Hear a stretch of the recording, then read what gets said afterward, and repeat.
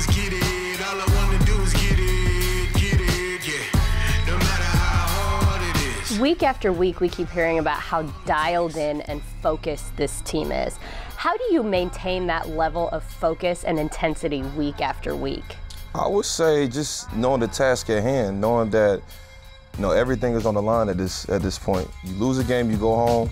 You win a game, you get another opportunity to be able to play on a big stage, and the next stage is the peak of it all, the top of the mountain. So a lot of people would think that it gives you kind of a nervous, like a nerve wreck type feeling, or you just really anxious. All those things are in place. We're all human beings, but it's something that you got to seize. You never, to be honest with you, a lot of guys I've heard multiple times in the locker room, they never get an opportunity like this. Guys play 5+ years in the league.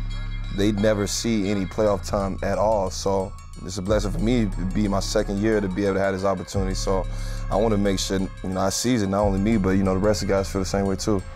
It's got to be mentally exhausting though. Leave aside all of the physical parts of what football is, but just from a mental standpoint, you guys must be kind of tired. Yeah, I mean, I would be honest with you, I wouldn't even say we're tired. I would say, I feel like we got another boost of energy, man. We don't want to have to go home and not take advantage of this opportunity. I still want to be able to come in the facility at 6:30 in the morning, still see the same faces, still see the janitors, still see the GM, still see my coaches, and be able to, be happy. That's the main thing, and by doing that is by winning. So it's a burst of energy for me, man. I love the fact that we as a whole, as an organization, are able to enjoy something like this, and once again we got another chance this week to be able to do that extended.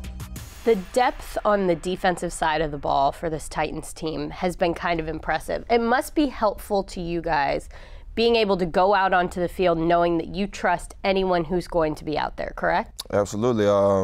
Kudos to the younger guys. I got a young guy next to me right now, David Long, who's been playing his best game all season. And guys that are filling in on defense, that are continuing to play at a high level, that just makes your defense even that much more great.